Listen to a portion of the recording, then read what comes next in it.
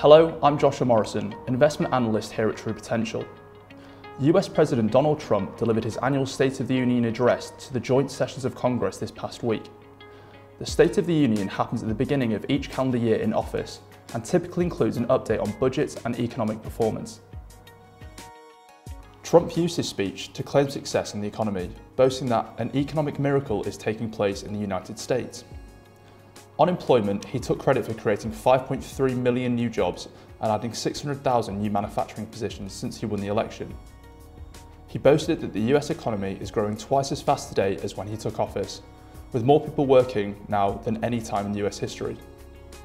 Indeed, just last week, it was announced that the US added another 304,000 jobs in January. Finally, he also alluded to the fact that wages are rising at the fastest pace in decades. Trump attributed cutting taxes and regulations to the overall economy's success.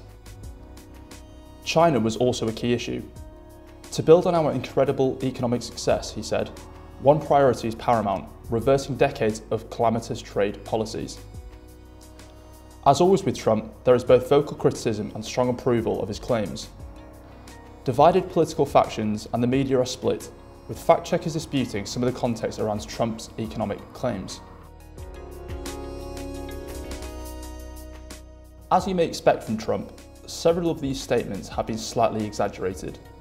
In relation to employment figures, the total number is closer to 4.9 million rather than 5.3, whilst manufacturing jobs are around 450,000.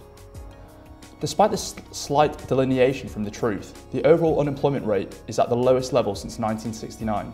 Moreover, in relation to economic and wage growth, both of these figures were also seemingly exaggerated, but still remain in the upper quartile compared to historic data. Despite these minor fabrications, what this does mean is that the economic fundamentals of the US look very promising. And although the fiscal stimulus that was introduced early in 2018 will begin to wear off, the economy is poised to perform well in 2019.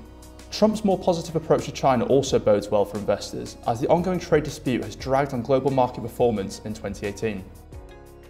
With 2019 yielding positive returns for the US markets, it should quell the fears investors had coming out of 2018. Further, Trump referenced in his speech that talks with China are ongoing. We are now working on a new trade deal, he said, but it must include structural change to end unfair trade practices, reduce our chronic trade deficit, and protect American jobs.